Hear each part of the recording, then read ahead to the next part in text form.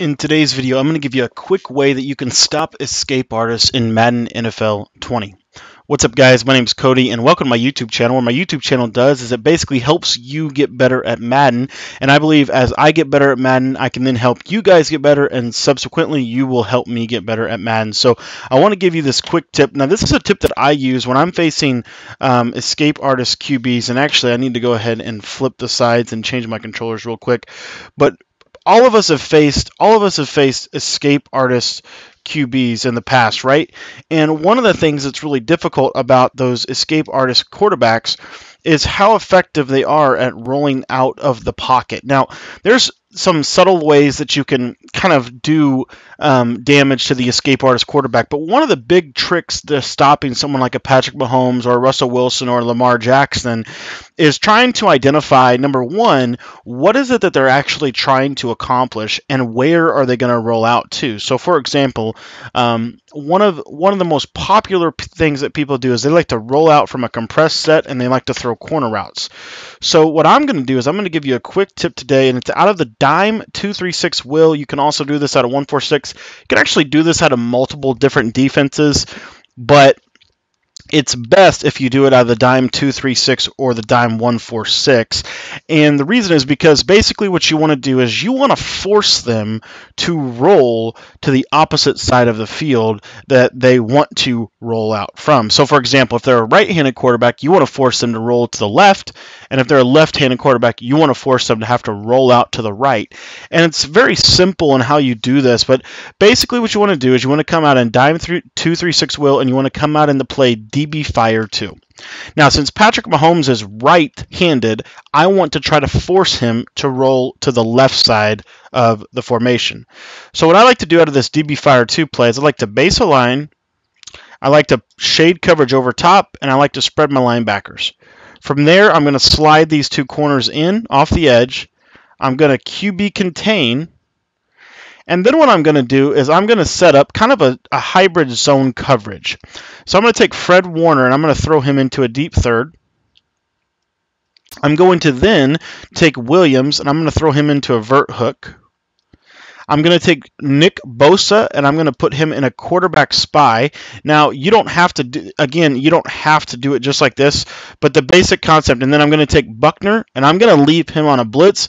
And if I really want to play a little bit more max coverage, I'm going to put him on a bluff blitz like this, a 3-rec. Then I'm going to user this guy right here, Quan Alexander. I'm going to pass commit, and Quan Alexander is my user. Now let me show you what happens at the snap of the ball. So I snap the ball, you see that we get that right edge pressure off the edge, as you can see right there.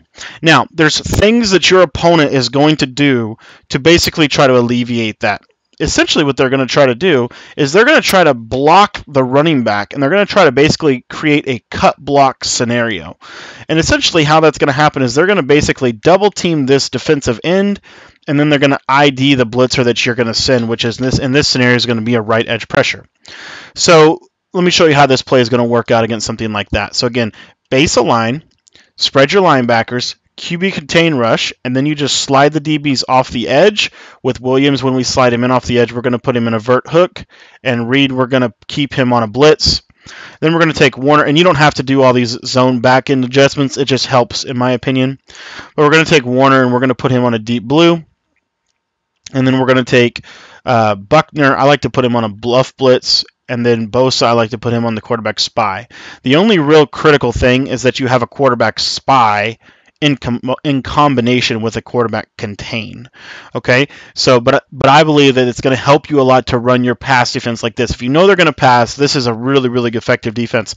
And again, you're free to do whatever with your user. Now you're going to see here at the snap of the ball, I'm going to roll out right. But you see how Nick Bosa is coming with me? So if I try to run with my quarterback, it's not really an option.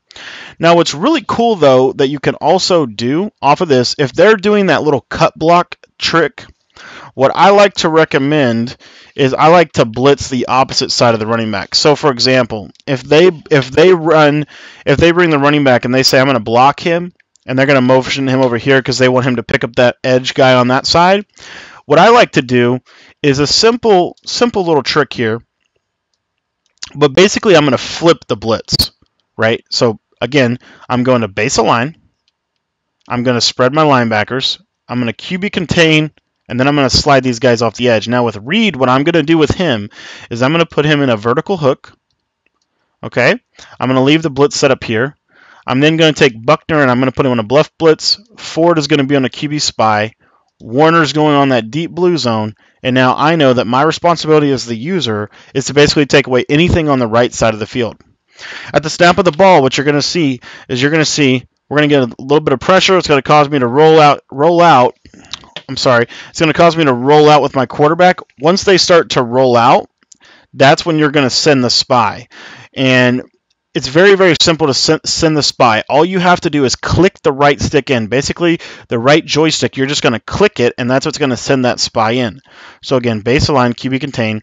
Whichever side the running back's not on, that's probably the running back is on, that's probably the side they're going to roll out, because that's the side that they're going to be able to pick up that cut block, especially if they are doing that, if they're blocking the running back, right? So if someone does that, I mean, that's kind of the tell. So I'm going to set my pressure up. And then I'm going to play that bluff blitz, that QB spy, vertical hook, deep blue. So now this is what the play looks like. Make sure you pass commit. And then at the snap of the ball, and it's going to be difficult to show you this, but at the snap of the ball, if he rolls out, I can click the right stick in and I can send the spy, as you can see right there. So essentially what you want to do is kind of be monitoring with your user as you're playing with your user guy. Like if I'm running around with Quan Alexander and I see Mahomes get outside of the pocket, basically if he gets outside of where the tackles are, then I'm going to send the spy. I'm going to click right stick and send the spy every time. Now, for those of you that don't want that much setup, I'm glad that you stuck around because I want to give you one more very simple, very, very simple defense that you can use. And this is if they are doing a lot of escape artist type stuff, rollout corners. Again, I want to keep it very simple for you guys. So I like the dime 2-3-6 will the most, right? But basically all you got to do is come out into play Tampa 2. Okay, come out into play Tampa 2. And then they can come out in any play that they want, whatever it is. Whichever side they want, that guy to the bunch side. But again, they're going to try, they're more than likely going to try to roll out to the right. So what I like to do is I like to QB contain rush, right? And that's going to put these guys on outside blitzing angles, right? And then I like to, if you don't want to, I like to move the guys in because it makes them think that they're going to get pressured, right? So they're going to try to pick up pressure and do some different things. But all you have to do is take Fred Warner and QB spy him. What I actually really like to do is take Fred Warner and throw him in a deep blue. And then I'll take Reed and I'll put him in a quarterback spy. That's all you have to do. And then what's going to happen is with your user defender, you're going to kind of user the middle of the field. But you'll see here, Mahomes is going to try to roll out, and I just see those contains are going to kind of hang with him, right? They're going to kind of hang with him. And then what's going to happen is, let me show you this one more time. So base align, I like to spy Reed, and then run just a basic QB contain, and then I'm just using the middle of the field. What's going to have to happen is he's going to try, I can't do that, so he's going to step up, and you see how the spy is going to be with him. And obviously I ran into the spy, but if he rolls out, you just click right stick, it's going to work for you. So that is a little bit about how to stop escape artist quarterbacks. If you have more issues with that, I just want you to leave those in the comments. What are some of the issues you've had with escape artist quarterbacks this year? Again, kind of with people who like to roll out, what I like to do is I like to force them to have to stay in the pocket. And then what's going to happen is they're going to have to make a read. It's not always smart to blitz 7 every play, right? You want to kind of tactfully do it. You want to send 7 sometimes, and you want to send 3, and then you want to send 4, then you want to send 5, or whatever. So hopefully this video was helpful. And if it was, I want to encourage you to go ahead and hit subscribe so that way you can get more of my Madden 20 and Madden 21 videos. And I also want to encourage you to join the Discord server. We just started it up, trying to get that over 100 users. So be able to join the Discord. That's where you can one-on-one chat with me. You can talk to people from our channel, and we can kind of share ideas and different things like that.